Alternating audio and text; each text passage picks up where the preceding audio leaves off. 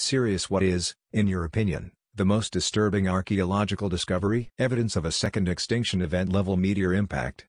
It kind of means that extinction event meteors not only have happened, but are not all that rare of a thing when you take the age of the Earth into consideration. There was the huge recent human sacrifice temple in Mexico they recently unearthed that had hung pillars that were decorated with human skulls all the way up to the ceiling. That there was an entire civilization living in the Amazon basin that was destroyed by European diseases without Europeans making contact or becoming aware of it, and the Amazon rainforest is a gigantic, overgrown garden. There's an ancestral Puebloan story passed down by the Navajo of a gambler who came up from the south and enslaved the APS, forcing them to build great cities where they did not want to live and perform rituals involving cannibalism.